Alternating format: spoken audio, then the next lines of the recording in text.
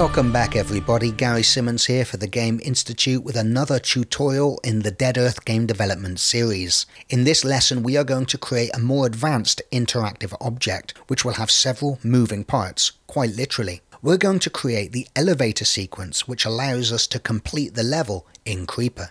We're going to create an elevator platform and place it in this square here at the bottom of the shaft. And we'll also need to create an animation so that when it's activated, the elevator will move slowly up the shaft, and at the top of the shaft, we're going to have a trigger that detects when our player character has entered it, and that's when our game knows that we have completed the level. To activate the elevator, we will have a keypad on the wall. It's the keypad itself which will be the interactive object, but unlike the simple interactive objects that we've created so far, this one will behave differently based on several conditions. You see, in Creeper we have to accomplish 3 goals in order to escape the level in the elevator. Firstly, the elevator won't work because there is no power, so we have to find the generator and turn the power on. But that's not enough, because when the power is turned on and electricity is restored, the level has been put into lockdown mode to stop any zombies escaping. But turning the generator on has activated a computer system. We need to find that computer system and use it to deactivate lockdown mode. But even then, with lockdown mode deactivated, if we were to return to the keypad, it would still say we can't leave because we don't have the access code. We're going to have several dead bodies placed throughout the level that our zombies can feed on, and we're going to place the access code on one of those dead bodies. And furthermore, each time we press play, we're going to randomize which one of those bodies the keycard can be found in. The interactive object that we're going to create in this lesson for the keypad then has to be aware of 3 different states in our game: whether the power has been restored, whether lockdown has been deactivated, and whether the player has the access code. And each time, if we were to return to the keypad, our interactive keypad object would tell us something different. So when we start off and we walk up to the keypad, it will say something like, keypad, you need to activate power, or something like that. So you activate the power. If you were to come back to the keypad then, it would give you a different message. The power is now activated, but it would tell you that you can't leave because lockdown mode has been activated. And if you were to then deactivate lockdown mode and go back to the keypad, it would tell you something different. It would say access code required. Finally, when you have all of those goals accomplished, if you return to the keypad, it will allow you to activate it. So it stands to reason that as well as having to generate the animation for the elevator and the keypad interactive object, we're also going to need to implement some system in our game for storing and retrieving game states. That's going to be the job of the Game State Dictionary, and we'll create an application manager class that contains that Game State Dictionary. The great thing about the Game State Dictionary is it will just be a dictionary of string keys and string values. The key will be the name of the state, such as power restored or lockdown initiated, and the value will be another string that will just be true or false or whatever value we think makes sense for that particular state. Using a simple dictionary in this way allows us tremendous power, and in fact in the early days of gaming, a simple system like this would be used to devise the entire quest system of a text adventure or a simple RPG. Of course, in today's RPG systems, we really need to use something a little more advanced and easy to manage, something that's more modular, something that subdivides those states into modules called quests, and then perhaps even further subdivides them into quest steps. But even so, you could create some really complex stuff with just a single dictionary of states. So when we activate the generator to restore power to the level, that interactive item will contact the Game State Dictionary, and it will make sure that power on equals true. And when we deactivate lockdown mode or find the keycard, those 2 triggers will also set their respective states in the dictionary. This means that when we try to activate our keypad trigger on the elevator, it can check the Game State Dictionary and can return different feedback to us based on how those states are set. So I think the first thing we'll do in this lesson is we will create our application database manager, which will contain the Game State Dictionary, and implement the functions that will allow any script to set states and also query states. And we'll also configure the inspector of the application manager so that we can also type in some initial states that we would like to have set when the game begins. And finally, before we get started, the application manager is eventually going to be used for many other things. It's going to contain functions that will allow us to load in the game level, load in the closing credits scene, or load in the title screen, and basically just control the overall flow of the game. The application manager will be another one of those singleton objects like our game scene manager, but like our audio manager, it will also be a a don't destroy on load object. This means as we move from one level to the next, the states will be maintained between levels. Now that's not really something that we want in Creeper because it only has one level, and when we go back to the title screen, we're going to want to reset all of the states again. But in a game like Dead Earth that has multiple levels, any states that are set on one level really need to carry over into the next level. Eventually, once we've completed the Creeper game and created a title screen scene and perhaps a closing credits scene, we're also going to create a bootstrapper scene. That simple scene will be the first scene to be executed by Unity when our game is run, and it will only ever be run once. Its main job will be to load the title screen. However, because that scene is only ever loaded once, it is in that scene that we will eventually instantiate our audio manager and our application manager, and we will remove the instances we currently have in the main game scene. That's important because they're singleton objects, and if we didn't remove them from the game scene, then every time the player chose to play the level again, the scene would be loaded again, and because then don't destroy on load objects, another copy of the audio manager and the application manager would be created. Okay, so with all of that said, let's now create our application manager script. So I'm going to create this in my root scripts folder along with my game scene manager. I will keep all of the managers in the root. I'm going to create a new C# script, and I'm going to call this application manager, like so. Then I'm going to open it up in MonoDevelop. I'm going to remove the boilerplate code for now. I think I do want a start function, but I will add that as and when I need it, as I think that makes the tutorial easier to follow. So because we want our application manager to be a singleton object, the first thing we will do is create a private static member of type application manager called instance with an underscore, which we'll set to null by default. And then of course we have to create a public static property called instance, which any other script can call when it needs to get access to this variable. And of course the property also needs to detect whether this is null, in which case it's the first time the property's been invoked, and then it will first do a search through the scene looking for the application manager component. So we'll create a public static property called instance that returns an application manager reference, and it only needs a getter. And first of all, we'll check if the instance is null. If the instance is null, it's the first invocation of this property, and we need to search the entire scene to find a component of type application manager, and of course there should only be one. So we will say instance equals, and then we will use Unity's find object of type function, and of course the function takes a type, so inside the parentheses we will say type of application manager, and then of course we will return that instance to the caller. And we also said that we wanted this object to be a don't destroy on load object, so we'll create an awake function, and inside the awake function we will call Unity's don't destroy on load, passing in this game object. So next up we wish to declare the dictionary that's going to hold our game states. I'm going to create a private dictionary member that takes strings as a key and also a string as the value, and I'm going to call this game state dictionary with an underscore.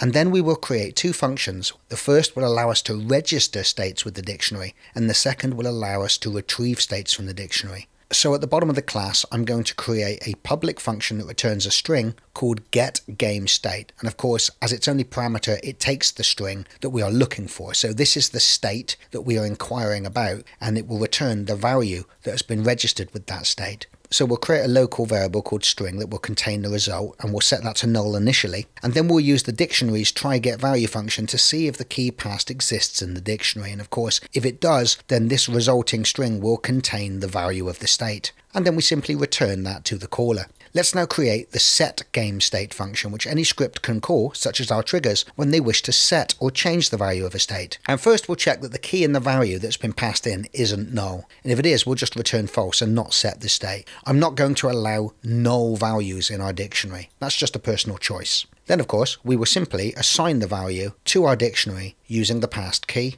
and we'll return true in this case to say that the state was set without any problems. So our game state dictionary is now complete, and we have functions to get and set states in that dictionary. But I also said that I wanted a way for us to be able to set some initial states via the inspector if we wanted to. Now we can't just serialize the dictionary because dictionaries aren't serializable. They don't show up in the inspector in Unity. So what we'll do instead is we will serialize a list to the inspector, and the elements in that list will be string pairs, and then in the awake function when the game first starts we'll be able to iterate through the list and copy the keys and values from that list into the dictionary. So we'll start by creating a helper class called GameState, and we're going to make this system.serializable. material so that we can set it via the inspector. And it's going to have two members. The first one is a string called key, which is set to null initially, and the second is a string called value, which will also be set to null initially. And then in our application manager, we will serialize a list of game states that I've called starting game states. Okay, so this is the thing that will show up in the inspector. And because each element in this list is a game state, these are the elements that we will see showing up in the inspector, and we'll be able to set a key and value pair for each state that we wish to have initially set. So now we'll scroll down and we'll set up a loop to iterate through all of the starting states, and then we can copy them over and set them in our dictionary. So we'll get the game state that we're currently processing in this iteration of the loop, and then we'll set it in the dictionary by saying game state dictionary, and we'll use the key of our game state as the dictionary key and the value of the game state as the dictionary value. And that is our game state system now complete. So we'll go back to the editor now and check we haven't got any errors. And then from the game object menu, we'll create a new empty game object, and I'm going to reset its transform so it's at 0, 0, 0 in the world. Not necessary, just something I like to do for manager objects. And I'm going to rename this game object, and I'm going to call it application manager. And then with the application manager selected, I'm going to add the application manager script that we just created to it. So there you can see we have an application manager component on our application manager game object, and it has this drop down of starting states. And if I set it to say 2, you can see that this gives me 2 elements where I can set keys and values, and we've already seen that in the awake function of this component, the keys and values are going to be stored in the dictionary where they can be more efficiently fetched and set at runtime. So for now we won't set any states, we'll just set it to 0. So next up we need to create the elevator floor. This is going to be a simple cube that I'm going to add one of the materials that's already being used in the scene to it. So I'm going to go to the game object menu, the 3D object submenu, and choose to create a cube. There's the cube. So what I'm going to do is I've written down the settings for the position, rotation and scale. So what I'm going to do is I'm just going to paste them in, and then you can pause the video and copy down my settings. Saves me messing around for 5 minutes trying to get this thing to fit exactly. And there is our elevator cube resized so it fits within the shaft. Like I said, pause the video and make a note of those, or you can just line it up yourself using the translate and scale tools. And the next thing we need to do is find a material to put on this so it doesn't look so ghastly.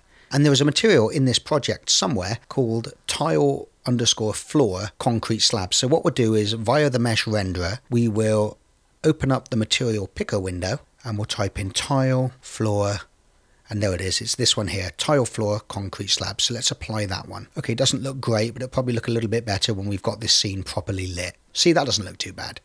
So now what we want to do is make an animation for this floor piece so that it moves up the shaft slowly when it's activated.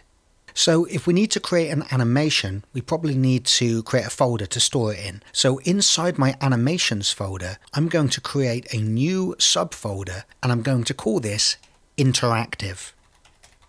And in this folder, we'll store all of our interactive animations. So with our interactive folder set up and ready to receive the animation we're going to create, I'm going to rename our cube game object and call it elevator, like so, and then I'm going to go to the window menu and open up the animation window, okay, not the animator window, the animation window.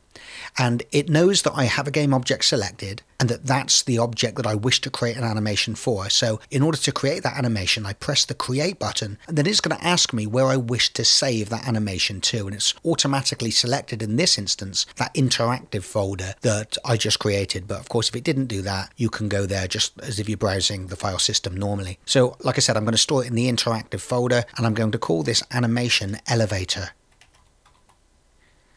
and hit save, and the animation window has now changed and it's waiting for me to put keyframes in for this object. So we will zoom out a little bit. We want this to be about 15 seconds long, and at the moment it's only showing a second on the timeline. Okay, so I'm going to zoom out so that I get about 15 seconds worth of time on the timeline, and I'm going to press the record button now, and Unity is now waiting for me to move that object, which will stamp a keyframe into the timeline. So the elevator floor is already where we want it to be for the first keyframe. So what I'll do just temporarily is tweak one of the settings in the inspector. So I'll go from -21.96 to -21.97 and then back to 6, and you'll see it's now recorded that keyframe. And then what I'll do is drag the timeline along to about the 15-second mark, about there, and then I'm going to move, just using the standard transform key, the game object up the shaft to where I think I want it to be at the end of the animation.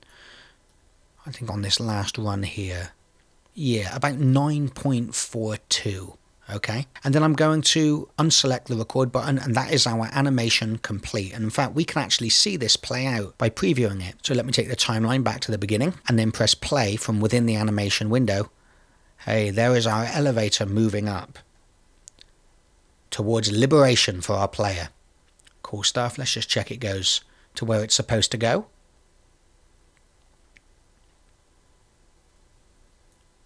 Cool. Okay, so I'll unselect the play mode and I'll now close down the animation window. Our animation is complete. However, notice that if you look at our game object now, Unity has automatically added an animator component to it, and it's also been assigned a controller called Elevator. This animation controller was also automatically created by Unity when we created that animation. So let's just select the Elevator animator controller, and you can see that by default it's put it in the same folder as the animation, but I have a separate folder for all of my controllers, so I'm going to drag and drop my Elevator controller into the Animator Controllers folder.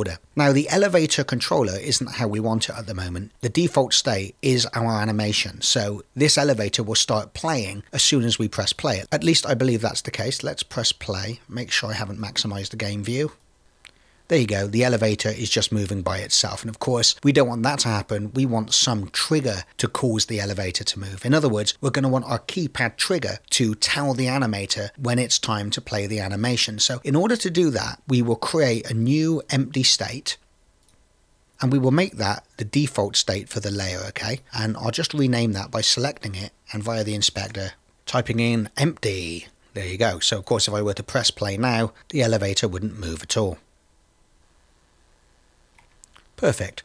That's exactly what we want. Going back to the animator window, what we need to do now is create a parameter. So I'm going to call up the parameters tab, click the plus sign, and we're going to create a trigger, and I'm going to call this activate. Like so. Then I'm going to create a transition from the empty state into the elevator state. Then I'm going to select that transition, and the condition for that transition will certainly be when the activate trigger has been set. We'll also turn off has exit time. So what I'll do now is I will press, let me drag out the animator window a minute because I want the animator window on the screen and the elevator on the screen. So I'm going to press play. Okay, at the moment nothing's happening. And imagine now that we activate the keypad. What the keypad's going to do is contact this animator, and it's going to set this trigger to activate it. And this is what will happen. Bump. And look. Our elevator is now moving up towards its target. Just want to check it stops at the end. We don't want it to loop. Although the game will already be over at this point. Okay, so it is looping, so what I need to do in my project view now is drill down into my interactive folder again, select the elevator animation, and you can see that the loop time property is set by default. So we'll untick that. We don't want this animation looping. I'll press play again and just test it. Definitely works. Once again, we activate the keypad. Oh, by the way, just in case you don't know, in the last lesson, we locked the mouse so that you can see at the moment, it looks like I can't select anything. If you just press escape, Unity will give you the mouse back again, and then you can do things like click the activate trigger. Okay, so this time, I'm hoping at least, that our elevator is just going to stop at the top of the shaft and stay there.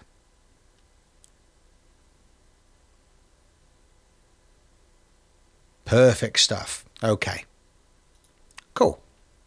Now at the moment, our player FPS controller rig doesn't start off on the elevator, so let's put him on the elevator. This will probably be a little bit bumpy at the moment, okay, because we have to do some additional stuff to make it move up the elevator smoothly, which we'll do in a later lesson. So let's just run that again. Click activate.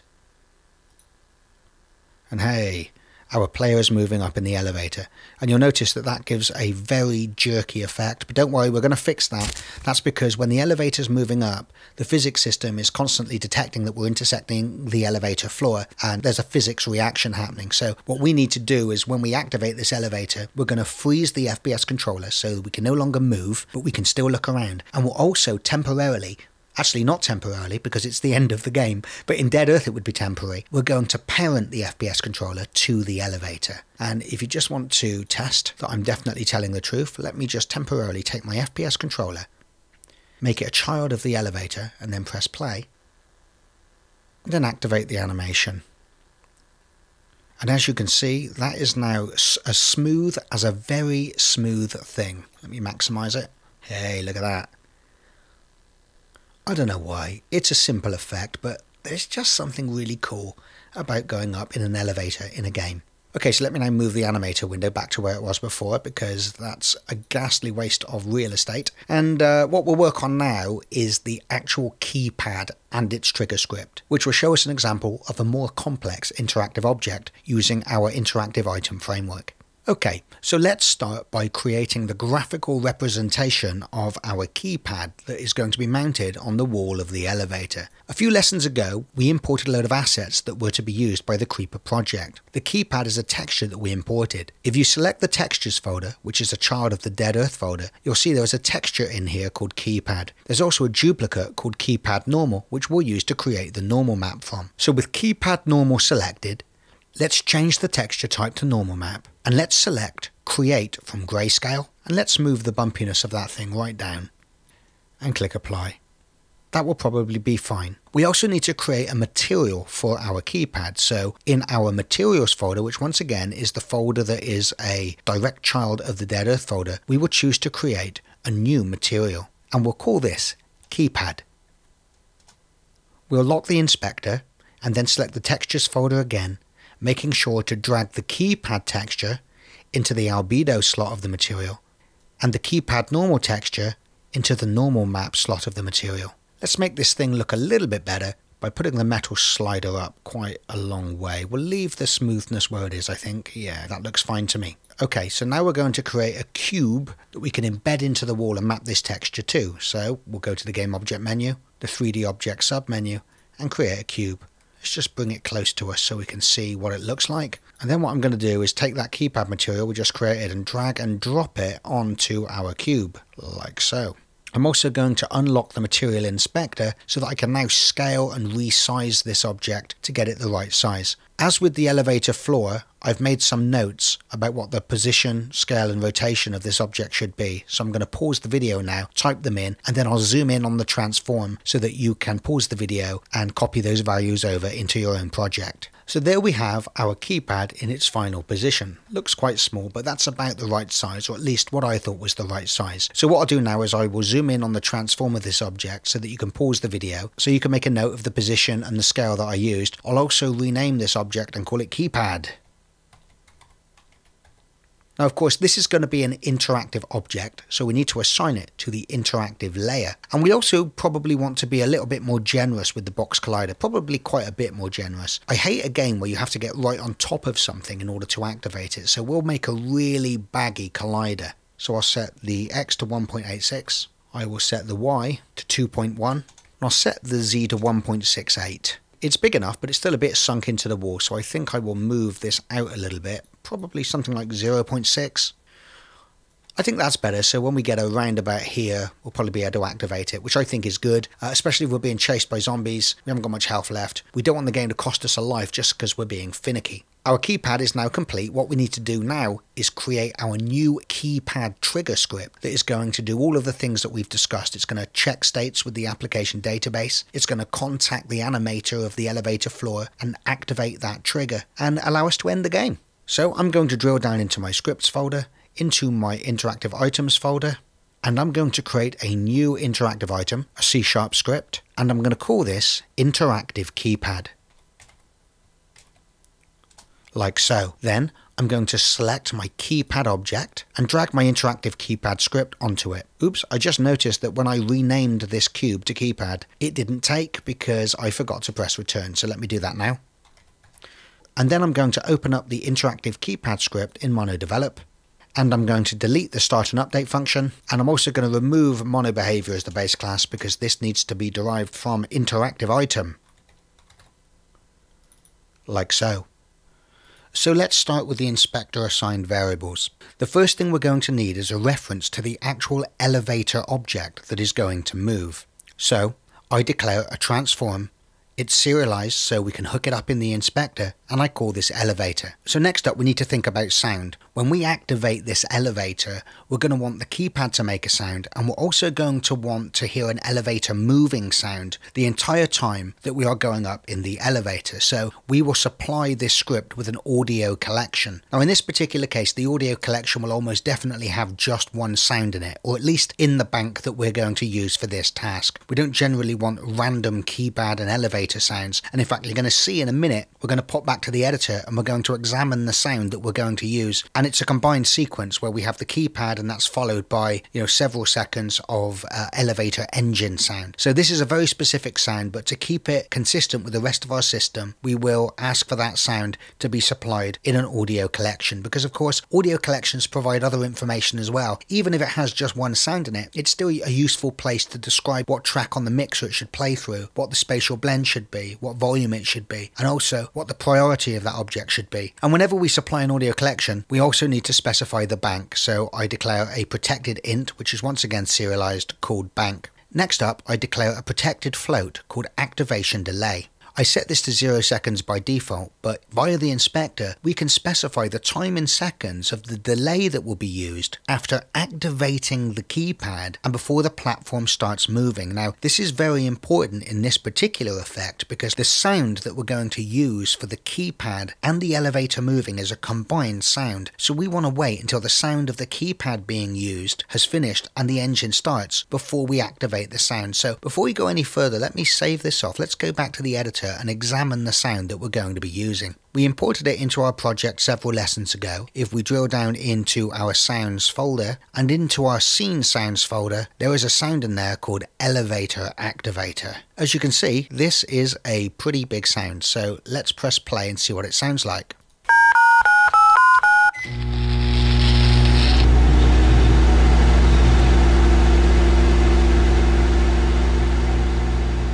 And as the sound fades out, that's when the screen will be fading to black and it will come up on the screen, level complete. But you'll also notice at the beginning we have a keypad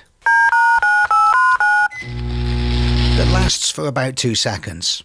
And you can see, you can actually check, it's really annoying actually that it keeps playing every time I click on there, but about there is where it needs to start. So probably, no, actually a little bit later, about there. Yeah, we'll say 2.2 seconds.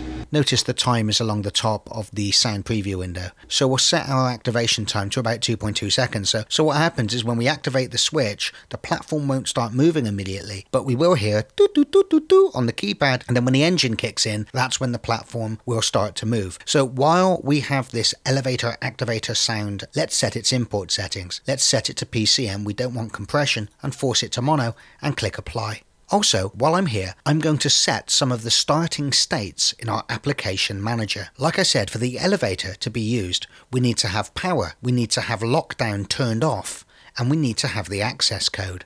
Now in our system, we don't have to put false states into the dictionary, so we could start off with just an empty dictionary, and then when we complete the various tasks, it will set those states in the dictionary. But for testing, it's pretty good to put them in the dictionary in their false states, so that while testing this script out, we can flick the trues to falses and the false to trues. And if that made no sense, you'll see what I mean now. So I'm going to select the application manager, and I'm going to add 3 states to the game state dictionary. The first one I'm going to call power, and I'm going to use all capitals for this, and I'm going to set the value to false.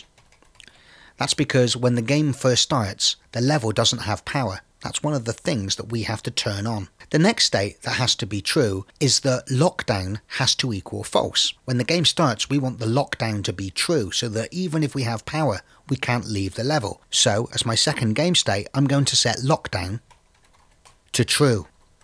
And finally, even if the power is up and lockdown has been deactivated, we still need to have found the access code. So we're going to have another state called access code, and that will start off as false, but then when we find the access code on one of the dead bodies, this state will be set to true. Okay, so let's continue on with our script now.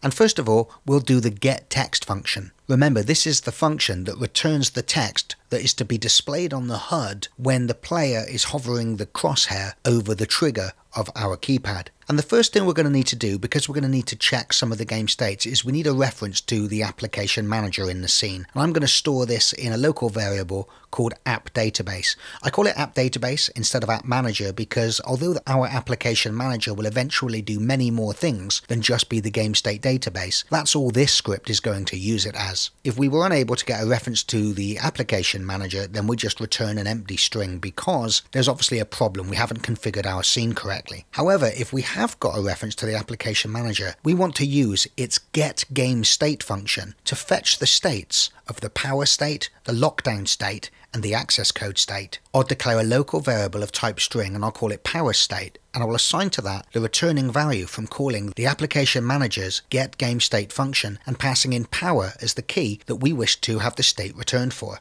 You can probably imagine what the next two lines are going to look like. We'll query the status of the lockdown state and store that in a local variable called lockdown state, and we'll query the status of the access code state and store that in a local string variable called access code state. So now we need to check the values of those states and see if they match the criteria that the interactive keypad has for enabling the elevator. We'll check the power state. So what we're basically saying here is if power state equals false, which we know it will at the beginning, or if the string returned is empty. And the reason I put this in there is because, like I said, you don't really need to put false states in the dictionary. We don't have to set power to false to begin with. If it's not there at all, this script will still work because it will return a null or empty string. So we're basically saying if the state hasn't been defined or if it doesn't equal true, then it means we have no power, and the text that we'll return to display on the HUD will simply be keypad, no power. But if we have already restored power and the power state is true, we need to check the next conditional. This time I do the same again, but with the lockdown state. Of course, lockdown is flipped. We actually need it to be false in order for the elevator to work. Then we will return the string keypad under lockdown.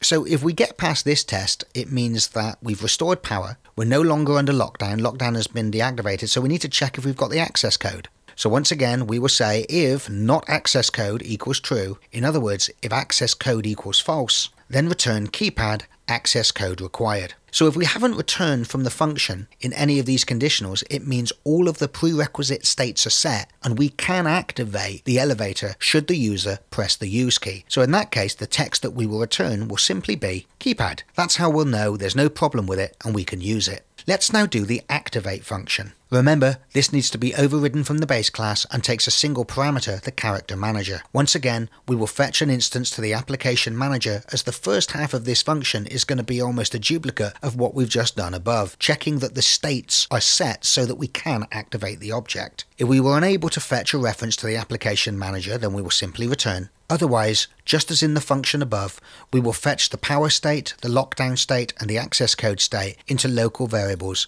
Now we pretty much have to do these conditionals again, only instead of returning a string, we simply return from the function and don't activate the elevator. I'll say if power state doesn't equal true, then return. We can activate the elevator without power. If our lockdown state doesn't equal false, then it means we're in lockdown. Lockdown equals true, so we return. We can't activate the elevator. And if access code doesn't equal true, well then we don't have the access code, so we return. But if all of those states are set to what we need them to be, then it's time to start a coroutine that's going to wait for the activation delay time and then start that animation playing. So we will use Unity's start coroutine function, and the coroutine that we're going to create in just a moment is called do delayed activation. And just like the activate function, we're going to pass in the character manager into this coroutine as well, because it's going to need to talk to the character manager. So let's now work on the do delayed activation function. It's a coroutine, of course, so it needs to return an IEnumerator. The first thing we'll do is check we have a valid reference to the transform of the elevator game object. That's the one that we wish to animate. It's our elevator platform. We need this because the position of the elevator is the position at which we wish to play the sound. And also, we're going to need to fetch its animator component and set the activate trigger in that animator. So first of all, we'll make sure that we have been assigned a valid audio collection reference, and we'll fetch a clip from the audio collection. Actually, that shouldn't be a 0 in there. My original version of this script just hard-coded bank 0, but we've now got a bank property up here. So I should be passing bank in there, but I'm not going to do it for now because I've got the lines in the clipboard and that will really screw up my copy and paste here. But I'll come back at the end and we'll change that to say _bank in there, okay? So now that we have the clip, let's check that it isn't null and we did fetch a valid clip from the audio collection. Well, then we wish to play the sound immediately, okay? That's the important point. Although we may have specified a 2-second delay, we wish the sound to play immediately, then the delay to be invoked, and then the animation to play. That's how we get the moving platform to start 2 seconds into the audio clip playing. So we'll check we've got a valid reference to the audio manager, and if we have, we will use its play one-shot sound function, which we're very familiar with at this point. And of course the audio group, the volume, the spatial blend and the priority are all properties directly fetched from the audio collection itself, and as the second parameter we pass in the clip that we've just gotten above, and as the third parameter we pass in the position of the elevator. Now the sound has started playing, it's time to wait for the number of seconds specified in the activation delay variable. So we yield return new wait for seconds, passing in our activation delay value as the number of seconds we would like this function to wait before continuing execution. Next up, let's make sure we have a valid reference to a character manager, because what we want to do is make the transform of our FPS rig a child of the elevator. I will say character manager, and then I will fetch its transform component, and I will set the parent property of the transform component to our elevator. We saw a few moments ago that when we make our FPS rig a child of the elevator, when the elevator moves up, we don't get any bumpy or jerky motion. Next up, we need to fetch a reference to the animator that is on the elevator platform. Remember, when we created an animation for that elevator platform, Unity automatically added an animator component to it. So we're going to fetch that component by saying elevator.getComponent and passing in the animator as the component we wish to fetch from that game object. And assuming we have a valid animator reference, we will call the animator's setTrigger function, passing in the string activate as the name of the parameter that we would like to trigger.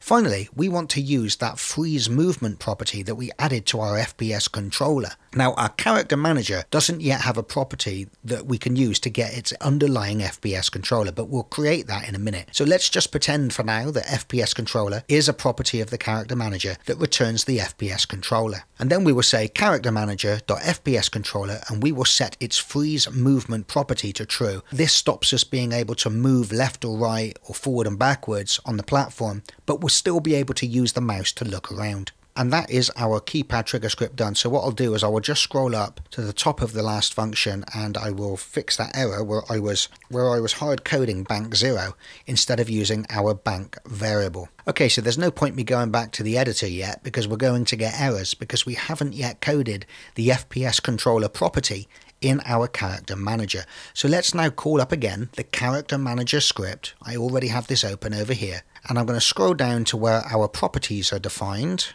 There you go, there's our health and stamina properties, and I'm going to create another one under there called FPS controller. So this needs to be a public property that returns an FPS controller, and we'll call it FPS controller with a little FPS. Let's tidy this up a little bit. Only needs a getter, and it will simply return the underlying FPS controller member of our character manager, like so. So let me save that off now and go back to the editor and see if we have any errors. And no, we haven't. So what we need to do now is we need to create an audio collection that we can put our elevator activator sound in. So I'm going to select my audio collections folder, which I'm trying to remember where that is. Oh, it's in my sounds folder and in my audio collections folder. And with that folder selected, we'll go to the assets menu, the create submenu, and we'll choose to create a new audio collection, and I will call this elevator, like so. We need to assign this to the scene audio group. I have no idea what the volume should be, so let's just put it down to about 0.3. Spatial blend needs to be 0. It needs to have one bank in it and one sound in that bank. We'll leave priority at 128, and I'll lock the inspector, call up our scene sounds folder, and drag my elevator activator sound into that. So next I'm going to unlock the inspector, and I need to select our keypad game object in the hierarchy, and we need to hook up and configure the script variables. So for the elevator property, we need to drag over the transform of the actual elevator platform so our keypad script has access to it. And for the audio collection, of course, we can probably just use the picker for this. We need to use our elevator audio collection. We can leave bank at 0, and I think we decided that the activation delay was going to be around 2.2 seconds, right? Okay, so let's now press play. Actually, I've just realized something massive, and that is that when I created my collider on the keypad, this is supposed to be a trigger. That's really important, or otherwise it'll be a solid object that we can't pass through. And I'm just thinking whether I left all of those colliders that we put on our ammo boxes and our barrels as colliders as well, and didn't set their is trigger booleans to true. So let me make this a trigger first of all, and then I'm going to open up my ammo boxes list here. Yeah, look at that. I left them all as solid objects. So I'm going to select all my ammo boxes, configure them to be triggers. I'm going to select my battle bus because my battle bus has an info object on it as well. I'm going to select all of the canisters, make those triggers. All of the jerry cans, and make those triggers. And I also put info objects on these piles of tyres as well, didn't I? Yeah. So I want to select all of the tyres and make those triggers as well. God, I'm glad I spotted that, because that could have had me scratching my head a little bit. Okay, so let's press play and see what happens. Now, we're not going to be able to use the keypad right away, obviously,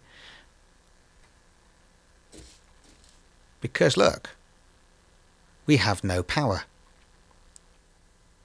Okay, what's happening there? Okay, I probably need to move that trigger in a little bit more. You need to be careful when you set triggers that if the ray actually starts off inside the trigger, then it won't actually register as a raycast hit, apparently. So let's just move that back a little bit by adjusting not the object but the box collider. So what is that on the Z? No, not the Z. I need to move it back that. No, not that. Okay, so I need to move the X back a little bit, like so. Let's try that.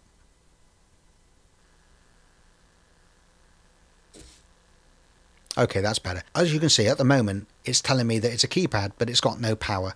And when I try to use it, nothing happens. Okay, so this is where we can start to test our scripts. Let's select our application database. And this time, let's change the power state so that it starts off as true. In which case, our script will think that power has been restored. So... and you can see it's given us a different message now. Instead of saying no power, because the power as far as our script's concerned is now activated, it says under lockdown instead. So you can probably imagine if we then set lockdown to false, it will tell us that we haven't got the access code. So let me put this from free aspect into 16.9. And there you go. And now it's telling me that the access code is required and we still can't use it. But what I'm going to do now is I'm going to set access code to true, and we should now be able to use the elevator. Fingers crossed, folks. And I'm stuck in place, and as you can see, the elevator started to move as the lift went up. Isn't that awesome? Should we try that again? Because it's just too good not to do twice, right? Okay. So imagine we're being chased by zombies. So, leave me alone. Come here, whack that thing, get ready, and notice that as soon as it starts moving, the elevator, the FPS controller is stuck in place, but I can still look around and look down at the zombies that were trying to kill me. So there you go, there's our interactive keypad and our entire elevator and endgame sequence complete. So I'm going to leave the starting states like this for now, because next up we're going to put a trigger at the top of the elevator shaft that's going to detect when we enter it and detect that basically we've completed the level and that's the end of the game. Actually, I have just had a thought. I'm going to open back up my interactive keypad script and I'm going to put a Boolean private variable in it. The reason I'm doing this is because it just occurred to me that if we were to go up to the keypad and double tap the use key very quickly, we could try to activate it twice. Now, it wouldn't be the end of the world, but it might cause 2 one-shot sounds to be spawned, and that would sound kind of weird. So I think what I'll do is I'll create a private boolean called isActivated, and we'll set it to false by default. And then in our activate function, we'll return immediately if we're already activated. So we'll say if isActivated, return. And then after we'll restart the coroutine, we'll say isActivated equals true. So this function should never get a chance to call the coroutine again. I should probably just make sure that that definitely works.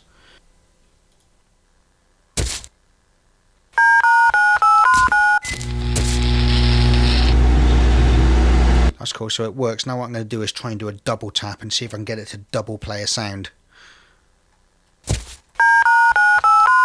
Yeah, no. Work like a charm. Okay, that's cool. Okay, so let's now do the mission objective. This is going to be a trigger not that far up the elevator shaft, because our elevator engine sound doesn't actually go on that long, so probably around here somewhere. And when the player passes through that trigger, that's going to eventually kind of cause a scene fade out, come up mission success on the screen, and then ultimately load in the title screen or the closing credits scene or whatever we want to do after the game has been complete. So firstly, let's now unparent our FPS controller rig from the elevator, and then I'm going to duplicate the elevator because it's already roughly in the right place, almost the right size. So I duplicate the elevator by clicking duplicate, and I'll rename the duplicated elevator mission objective, like so, and then I will move that up to about here, probably still too high actually, probably something like that.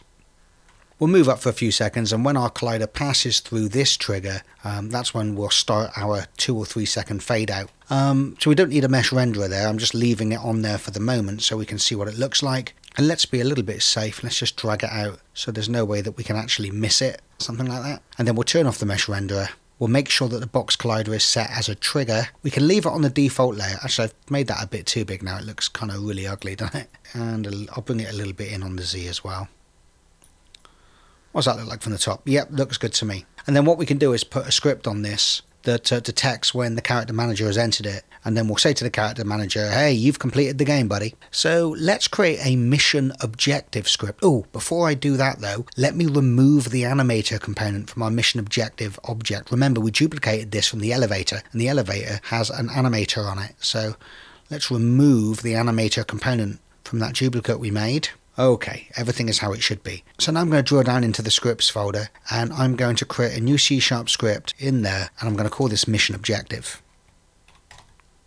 Like so. Then I'm going to select my mission objective game object and drag and drop our mission objective script onto it, and then load the mission objective script into MonoDevelop. We'll delete the start and update function, we won't need them at all, this just needs the onTriggerEnter function. So remember, the onTriggerEnter function is one of Unity's magic functions, which will be called automatically by Unity when a collider enters the trigger that this script is on. And we are past the collider. Of course, we don't want the collider, we want to know if the game object of the collider has a character manager script on it, and if it has, then we'll contact the character manager script and we'll tell it that it's the end of the game. We will first check we've got a valid game scene manager, and then we'll use the game scene manager's get player info function. Remember, just like our AI state machines and our interactive items, the game scene manager maintains a dictionary of player info objects that are stored by Collider ID, and the player info object contains lots of useful information about the FPS rig, and more importantly in this particular script we can get access to the character manager from it. So the collider that we've been passed, we can get its ID and we can see if it's actually the player, and if it is, we'll get returned back a valid player info object. So assuming we have got back a valid reference to a player info object, we will access its character manager property, and we will call a function of the character manager that we haven't implemented yet called doLevelComplete.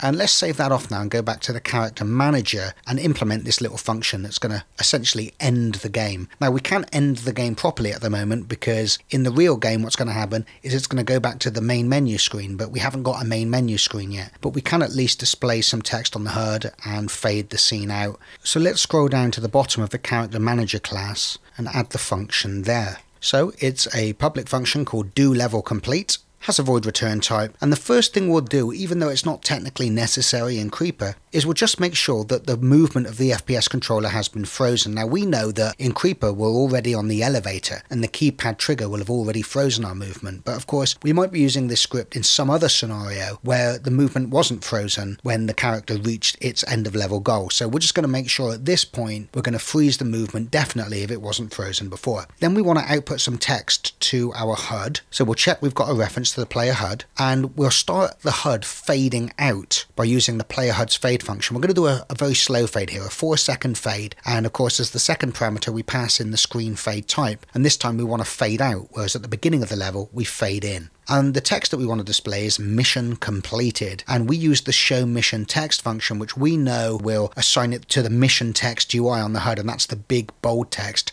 across the center of the screen. And what the hell, we'll also invalidate the HUD. I mean, not really necessary, but let's just make sure that if any health is changed or stamina is changed, that we reflect that immediately when we do this. And next we want to invoke the game over function. We'll write the game over function now. That's the function that actually will return us back to the main menu. Of course we don't have any functionality yet to return us to a main menu. We don't even have a main menu scene. So for now we'll just make sure that we re-enable the mouse and unlock the mouse cursor. And I'm going to use the invoke function for this and call the game over function after 3 seconds. And the game over function itself at the moment will simply set the cursor to visible and set the lock state to none so that our mouse comes back. And that's what will need to happen when we go back to a main menu screen, because the main menu screen will have some options that we can choose from, and we're going to need to be able to select them from the mouse. So it's very important that when this level is complete we get to show the mouse cursor again. And I'm going to put this in commented for now because we haven't yet implemented the function. But what this function will ultimately do is call the application manager's load main menu function. But we don't have a main menu and we don't have this function yet. So I'll just comment this out for now. But you can see roughly how this is going to work. Actually, it makes no sense. Why am I invoking this function after 3 seconds? It should be after 4 seconds, shouldn't it? So it matches the screen fade. Okay, so let me save that off. Go back to the editor and see if we've got any errors, which we probably have. I know we haven't, so let's press play now and let's see if any of this happens. Okay, let me maximize the window.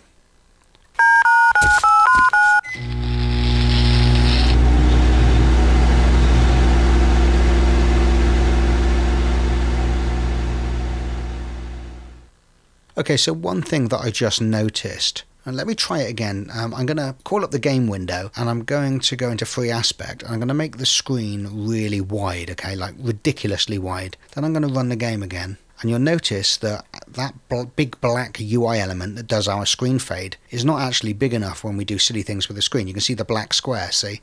And you'll probably see it again when I activate the elevator and the scene fades out.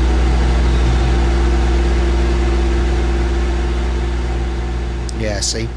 So we need to really make that thing a heck of a lot bigger. So I'm going to select our player HUD, put the scene view into 2D mode, and zoom right out so I can see what's going on. And then I think I'm going to put the mode back into 16:9, and I'm going to open up and select the fade object. And we need to make this like massive, don't we? Like stupidly big, so it can never ever not be big enough to cover the whole screen. Okay, so let's open it up really big like that.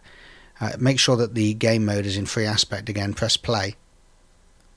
Yeah, we can't see any edges there now, can we?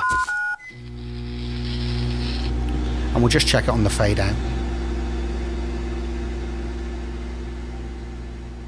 Okay, that's cool. Well, I'm going to leave it there for this lesson, guys. And in the next lesson, we're going to create a very important script. It's going to be an interactive item, but it's going to be what I call my generic trigger script, which can do all sorts of crazy things and be used in lots of different places throughout our game. It's going to be a trigger that can listen to any number of states, can set any number of states, can swap materials, can send parameters into any number of animators, can enable and disable game objects, particle systems, whatever. So this is a really funky script that can do a lot of stuff. I look forward to it. I'll see you next time, guys. Bye bye now.